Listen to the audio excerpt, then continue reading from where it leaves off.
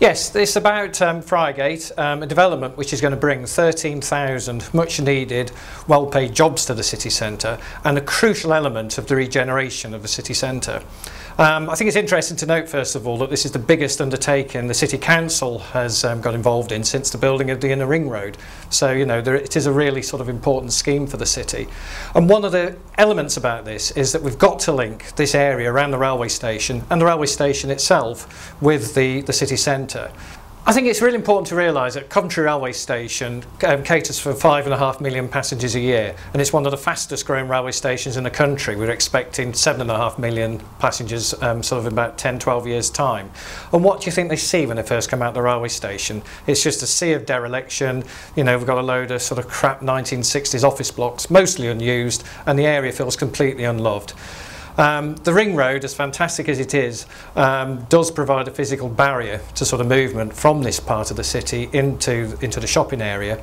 And what we want to do through the Friargate Bridge project is to bridge that gap and sort of bring the area around the railway station into and make it feel like it's part of the city centre.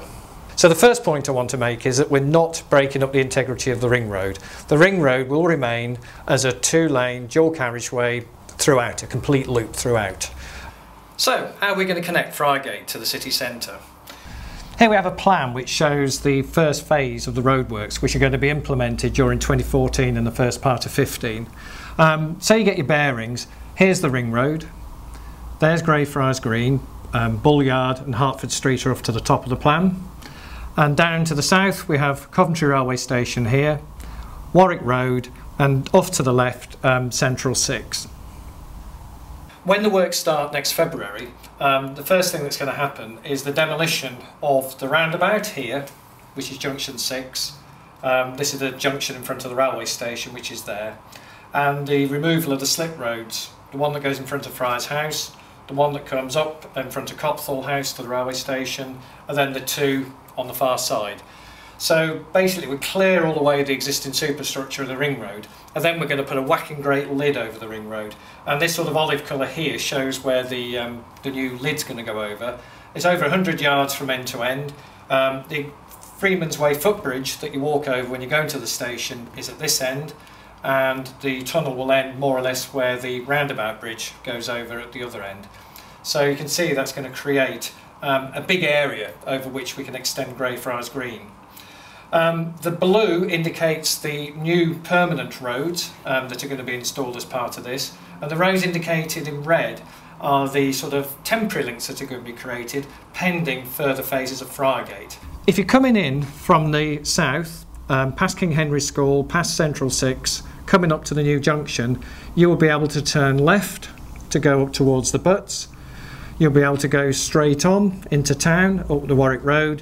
What you won't be able to do is to turn right onto the ring road, going towards Quinton Road. If you want to go to the railway station, you'll actually turn right before you reach the new junction along this temporary link road, which will take you into Eaton Road and into Station Square, very much as you do at the present. And that will actually be a major advantage coming from the south, that you no longer have to do the full loop around the roundabout.